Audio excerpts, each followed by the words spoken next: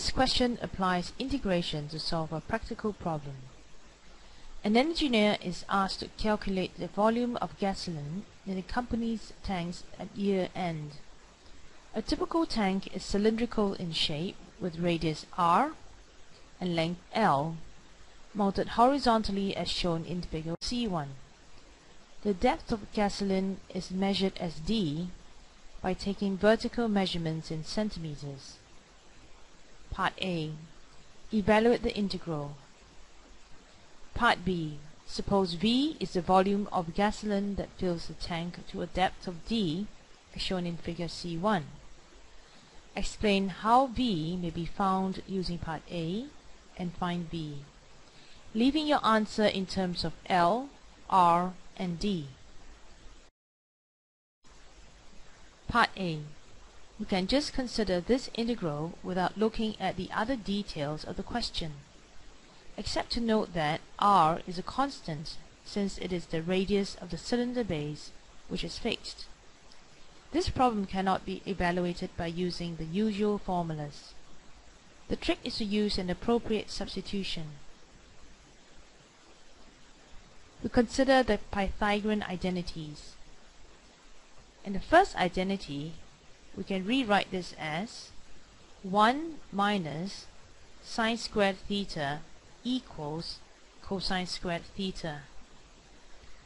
So if we have a radical of the form square root a squared minus x squared appearing in the integral, and the appropriate substitution is x equals a sine theta. Similarly, for the other two identities, if we have the radical a squared plus x squared in the integral, then the substitution x equals a tangent theta or a cotangent theta will be appropriate. So for our case is the first situation.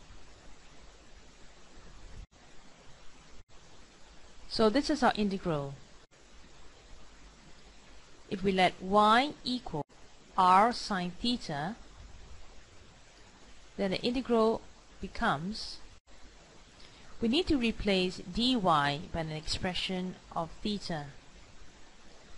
Differentiating y, we get, therefore dy equals r cosine theta d theta.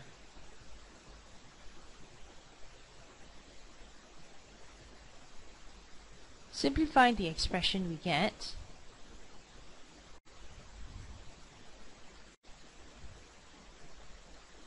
now to evaluate the integral of cosine squared theta, consider the double angle identity.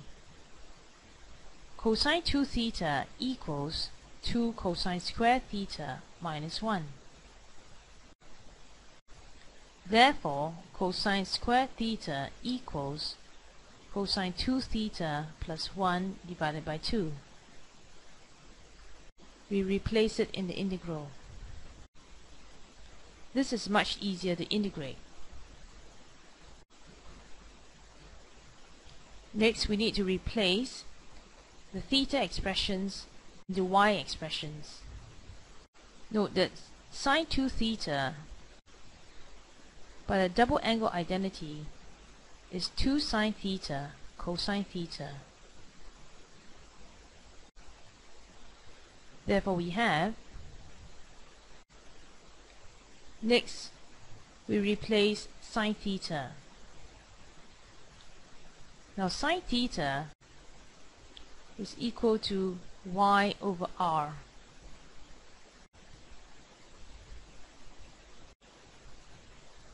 Whereas cosine theta is equal to square root of 1 minus sine squared theta.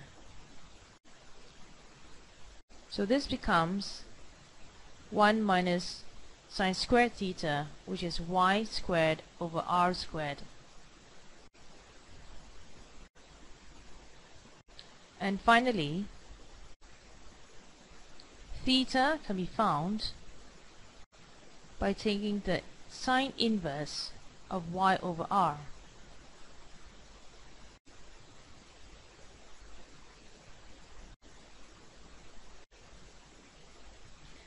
So this is the integral.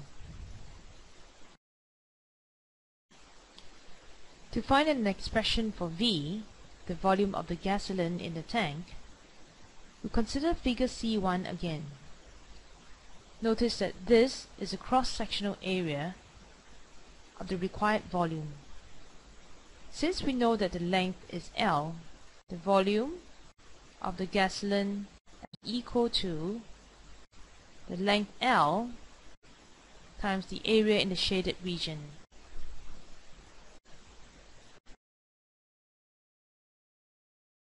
This is a side view of the area. The equation of the circle is given by x squared plus y squared equals to r squared. In this view, we can see that the area is found by taking the integral under the x curve, which is the integral of r squared minus y squared. If we want 2 times the area, we multiply it by 2. The endpoints are negative r to negative r plus d.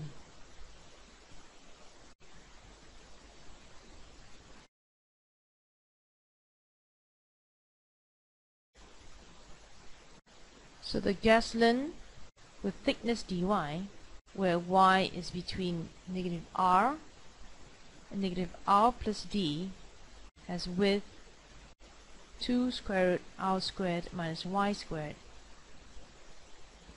The volume required is L times the shaded area, or L times negative r to negative r plus d, 2 square root r squared minus y squared dy. We can now evaluate V using part A. From part A, the integral of square root r squared minus y squared is this.